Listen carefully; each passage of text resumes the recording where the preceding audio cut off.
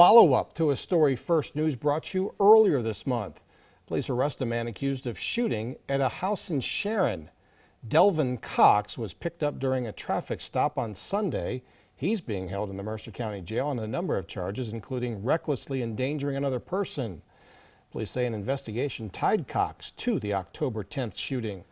WKBN talked to the victim, Octavius Clark, last week, who said he and his children felt unsafe in the home as a result.